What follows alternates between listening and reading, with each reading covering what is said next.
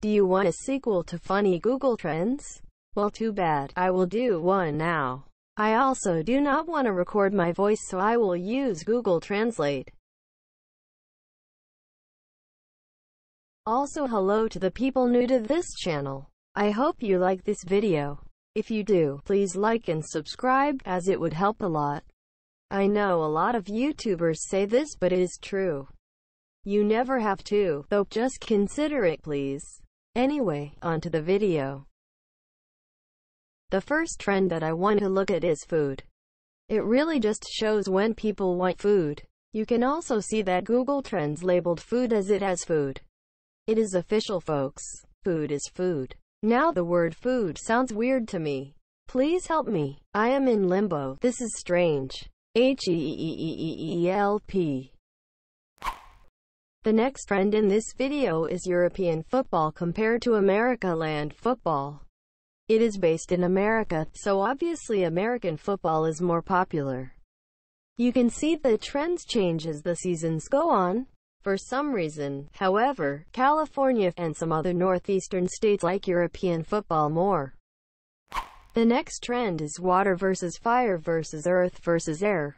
You can see that water is the most popular while air is the least popular. No wonder that the air nomads fell. Fire had some major spikes, but it's generally less common. That is just like fire in real life. The next trends are YouTube versus TikTok. Obviously, YouTube is more popular than the cringe known as TikTok. I just added this to prove it. You are welcome. This trend is Christmas versus Craigslist. Obviously, searches for Christmas spike near December every year, while Craigslist remains somewhat stable through the year. However, Craigslist has been declining over time. Soon Christmas will be more popular than Craigslist. Next up are the searches for Meme Man. You can see that over time, the searches have been increasing. To quote the legend himself, this is stonks. There is more good news. The Beatles are definitely more popular than TikTok. Definitely, absolutely. Huh, what? That cannot be true. No. It turns out that the cringe TikTok is more popular than the Beatles. I guess there cannot be a funny Google Trends video without a depressing statistic. Sigh. Next up is the trends for SDFH. This is basically a measure of times people accidentally typed random nonsense into Google and searched it. They appeared to do it a lot back in 2004.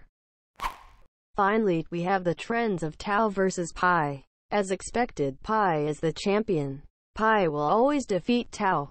Muahahahaha. This definitely makes up for TikTok being more popular than the Beatles.